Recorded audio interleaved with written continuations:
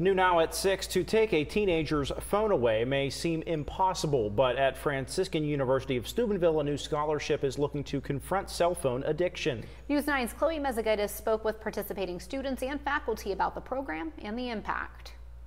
Right here at Franciscan University of Steubenville, they're taking a leap of faith, which is having students give up their normal smartphones for dumbed-down light phones in order to unplug. The dumb phones allow you to call, text, and listen to podcasts, but it's not forced. This is part of their new Unplug Scholarship, which awards 30 students with financial assistance if they are able to give up using a smartphone for their college career.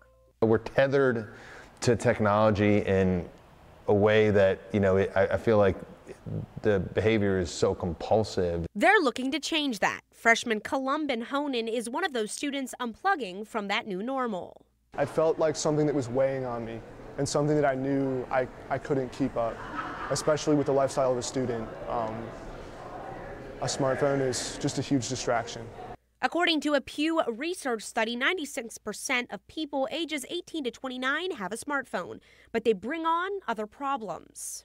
Being on social media gave me a lot of stress and anxiety. Honan believes this isn't uncommon. Students like Mary Sarnin agree and say this helped her be able to connect not virtually, but face-to-face.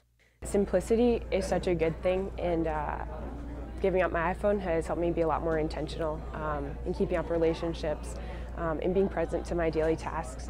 The program is solely based on the honor system, and with 30 kids participating for a scholarship, another 50 are in it just for their well-being, and it's making a huge difference. You could hear in their voices, in their stories, in their faithfulness to showing up to these meetings, that not only are they doing it, but they're thriving. So just take a leap of faith and get a phone that's not holding you back.